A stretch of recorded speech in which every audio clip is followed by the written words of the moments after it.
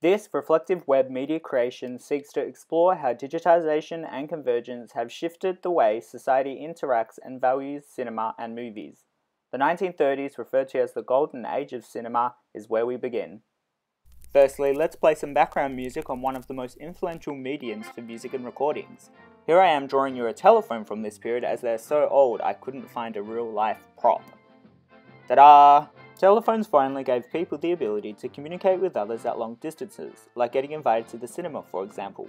Particularly within this period, newspapers were an influential medium for the mass dissemination of news and current affairs. Even the schedule for the cinema was found here. Looks like I'm seeing The Wizard of Oz, but in about 5 hours' time. Better look my best, as this was a social occasion for the upper class members of society. Hey, 2 tickets please?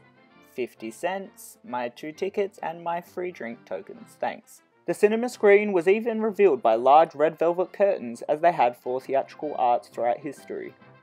As the television hadn't yet become an influential medium for the in-home consumption of information and entertainment, the cinemas would play pre-news segments, finally moving images to match those that had been still in the newspapers.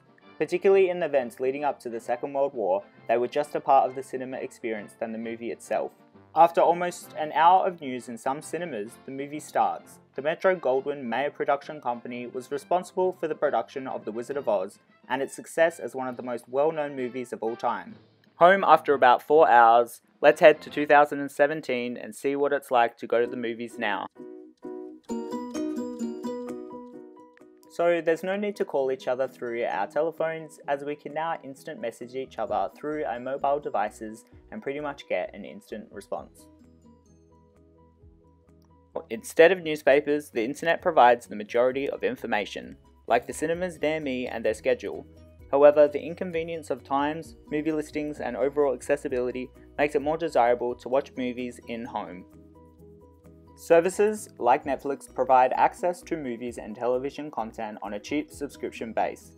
Devices such as the one I'm typing on now and laptops are able to access this service anywhere with internet access.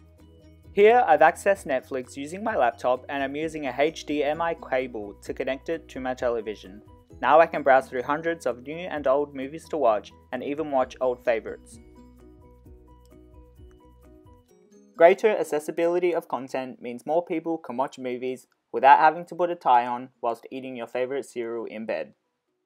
So where will cinema and movies shift to in 2030? Here's my prediction. Movies within your glasses. Am I right? Do you guys mind? I'm watching a movie over here. Yeah, just... Thanks. Come on, that's a great idea.